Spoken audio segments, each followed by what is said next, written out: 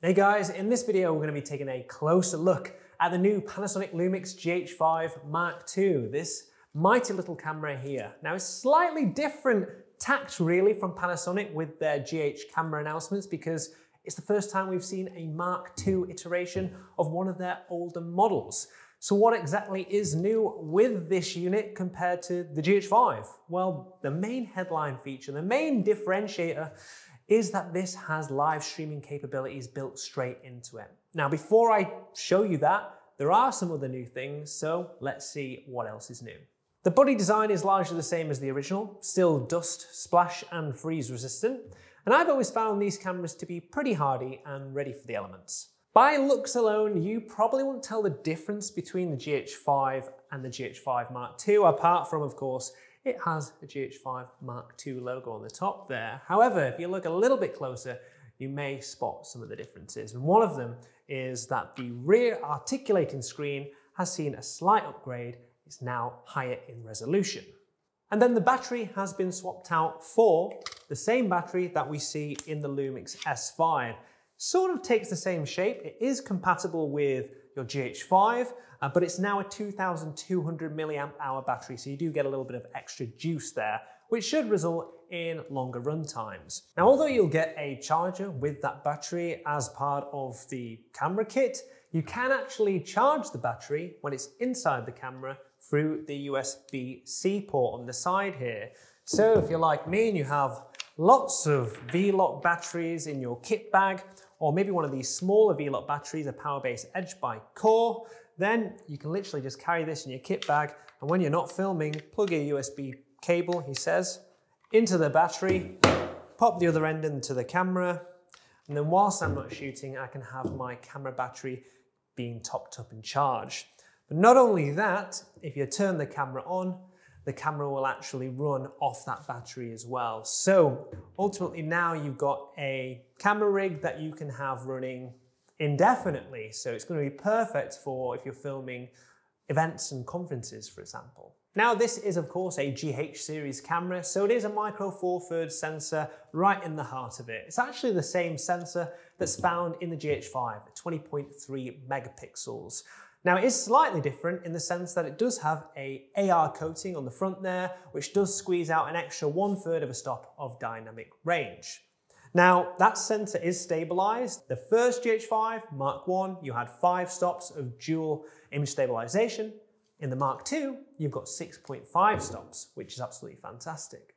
Now the real big updates of this camera are found on the inside.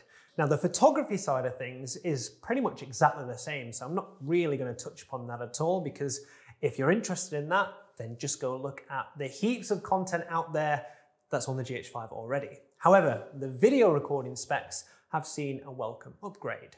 This camera can now record in UHD and Cine 4K in 30 frames a second in 10-bit 422, or 60 frames a second in 10-bit 420, both internally and without any recording time limits. So again, couple that with the USB-C power, so you can power the camera indefinitely. You can also record indefinitely too.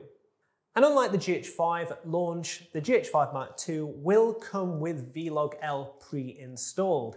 And you will also find Cine D2 and Cine V2 there as well within your picture profiles. There was a 6K anamorphic recording mode on the GH5, and of course that has also found its way into the Mark II, but this has now been supplemented with a new 10-bit 4K mode at up to 50 frames a second. These cameras are an incredibly affordable way to get into shooting anamorphic. And when I say shooting anamorphic, I mean shooting with proper anamorphic glass, not anamorphic adapters that are designed to work on 16:9 sensors. And the real benefits of why you'd want to use these cameras for that is because, one, they're largely inexpensive in the land of cameras, but two, it's all about the sensor size, micro four thirds. It is natively an aspect ratio of 4:3. So when you're shooting anamorphic in 4:3 and de-squeezing it, it's the only real mode on this camera where you are utilizing the full sensor. Of course, when you're shooting in 16:9 or 17:9, you're actually losing a little bit at the top and the bottom to give you that aspect ratio on the sensor. So you're really getting more out of this camera if you're shooting in anamorphic. There's also now a VFR mode for both UHD and Cine 4K that can vary from 2 to 60 frames a second, conforming that footage up to 30 frames a second in playback.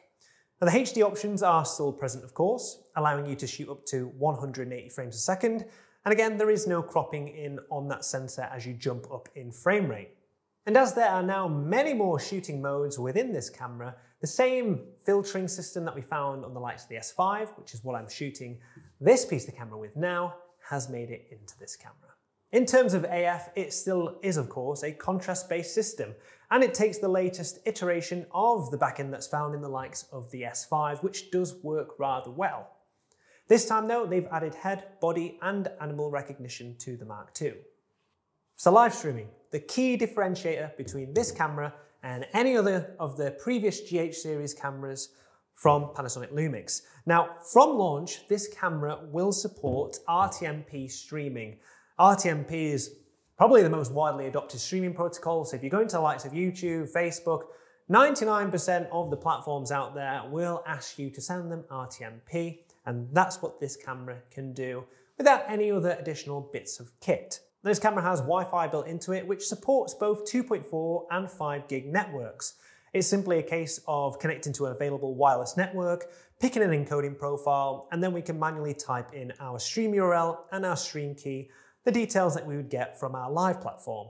And then we can hit go live. I am not oblivious to the fact that typing in a stream URL and stream key on a device like a camera like this is not the most enjoyable of experiences. It's doable, but it's not something that you want to be doing all of the time. You can actually just use the LUMIX Sync app, available on both Android and iOS, and you can connect to the camera via Bluetooth to your phone, and then you can obviously just type in all of those details remotely, and it does make it a lot easier to manage.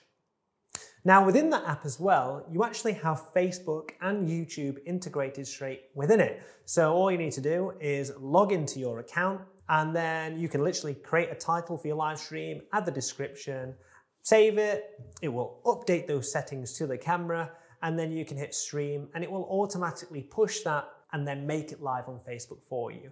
So what this is actually doing is my phone's connecting to the camera and relaying all those settings via Bluetooth, and then once those settings have been relayed over, when I hit trigger to start streaming, the camera is then relying on the Wi-Fi network that it connected to earlier. Now, this Wi-Fi network could be the Wi-Fi network here in this office, or actually it could be the personal hotspot on my smartphone. You know, considering the size and weight of this thing, it's a pretty powerful proposition, you know?